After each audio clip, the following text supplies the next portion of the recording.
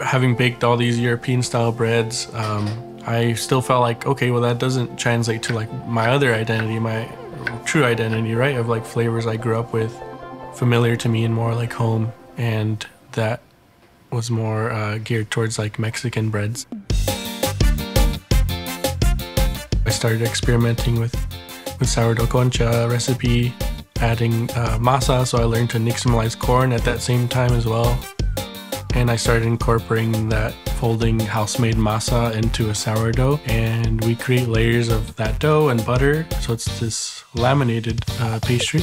And that's a real great representation of our bakery.